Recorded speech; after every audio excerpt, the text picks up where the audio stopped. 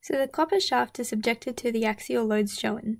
Determine the displacement of end A with respect to end D if the diameters of each segment are 20, 25, and 12 millimeters, and we're told Young's modulus is 126 gigapascals. So the first step that I'm going to take in this question is to divide it up into the three different sections. So we can see that through the section AB here, we should have a constant load, and we can also see that the diameter in Young's modulus doesn't change either, so there's no need to divide it into any further sections. We can see again through section BC, we should have a constant load through there because there's no change in the force, and again, diameter and Young's modulus are constant, so we don't need to do any further divisions. And finally, we've got a third section, CD, that we're going to need to consider as well. So I'm going to start by drawing the free body diagram of each section by taking a cut through it to find the internal load. So let's start with considering AB. So I'm going to take a cut through that section, and we need to redraw either the left or the right hand side of the free body diagram. And I think if we take the left, it's going to make our lives a little bit easier because we have not much going on. So we've got this force of 36 kilonewtons acting on our little piece, and we need to replace through the cut with the internal load, and we can see that we're only going to have an axial component. I'm going to draw it this way because they need to balance against each other, and I'm going to write this as PAB for the internal load through section AB. So we know that we need to maintain equilibrium, so the forces in the x direction have to be 0. Therefore, the force, PAB, has to be equal to 36 kilonewtons. So the other thing we need to think about is whether this internal force is causing tension or compression through that part of the member. And we can see that PAB is pushing onto our member, which is going to mean that it's in compression. And this section here is going to try and get smaller in its length. Alrighty, so that's the first one sorted. So let's move on to the next section, which is BC. And again, we need to take a cut through our section. And we have the choice of taking the left or the right hand side.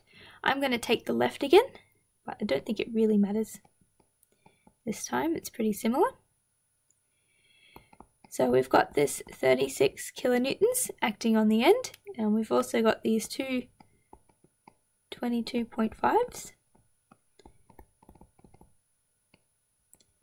And at the cut point through here, we need to replace it with the internal loading, and I'm going to take a guess at the direction and say it's going to go this way. PBC. And remember, if you get it wrong, it just comes out negative in the answer, and you know to flip over the arrow. So we need to sum the forces to be equal to 0. So we're going to have 36 pointing to the right. We've got 2 pointing backwards of 22.5. And we've got PBC going forwards. So solving for the internal force through the section BC, we end up with an answer of 9 kilonewtons, and it comes out positive. So that tells me I did draw the direction correctly. And looking at this internal force, it's pulling away from our member, which means it's going to be in tension through this segment, and try and get a bit longer. Alright, so that concludes that one. So we only have one left, and that is to look at what happens through section CD. And again, we need to cut through the segment.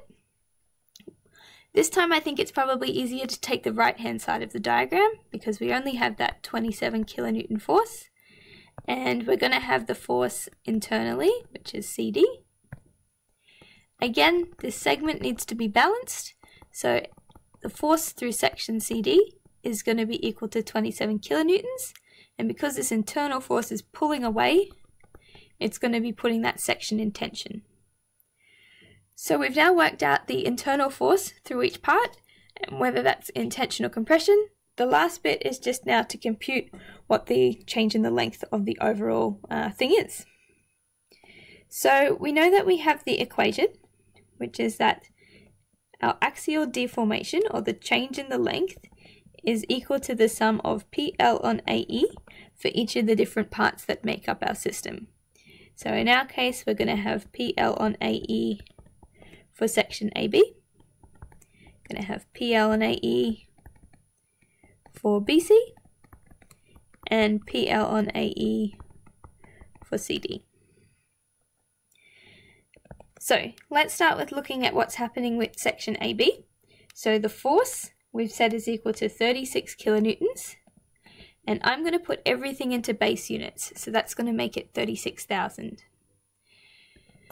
We then need to multiply by the length of section AB, and if we scroll up, we can see that this length in here is 2 meters. And we need to divide it by the cross-sectional area, which we were told section AB had a 20 millimeter diameter. So this is going to be pi on 4. I'm going to put this in meters, so it's 0.02 and it's squared. And then we need to multiply by Young's modulus for our material, and we're told that's 126 gigapascals. So everything here is in the base units, which means that my answer should come out in meters, and I can convert it into something else if necessary. So the other thing I need to do is figure out whether this needs to go in as positive or negative. We've said that this part is in compression. So if it's in compression, it's going to get smaller. So you need to put your change in length in as a negative value in this equation. Alright, so we'll move on to BC. So the force in BC we said was 9 kilonewtons, or 9,000 in newtons. We need to multiply the length of BC, and we know that that's 3.75 meters.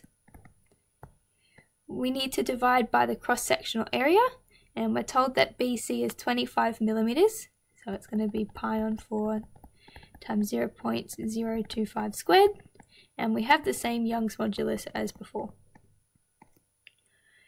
So this section we said was in tension, which means when we put it into the equation, we need to put it in as a positive value. Alright, so one left, which is what's happening in section CD. So we know it's got a force of 27,000 kilonewtons, 27 kilonewtons or 27,000 in newtons. We need to multiply by the length of that member, so we can see that this part is 2.5 meters. We need to divide it by the cross-sectional area, which is pi on 4 multiplied by 12 millimeters, or 0.012 in meters. And then we need to multiply by Young's modulus, which again is the same as before because we haven't changed the material. So last thing is the fact that it's in tension, which means our change in length needs to be positive in this equation because it's going to get longer. So all you need to do then is type all of these numbers into a calculator to get out your final answer. And this simplifies to just 0.00346. Remember I said it's going to come out in meters because I put everything into base units. So if you want to further convert it, you can. If you multiply it by 1,000, you're going to put it in millimeters, and that's equivalent to 3.46. So that's the final answer for this question. The total change in the length is going to be that 3.46. That's all there is, and see you in another video.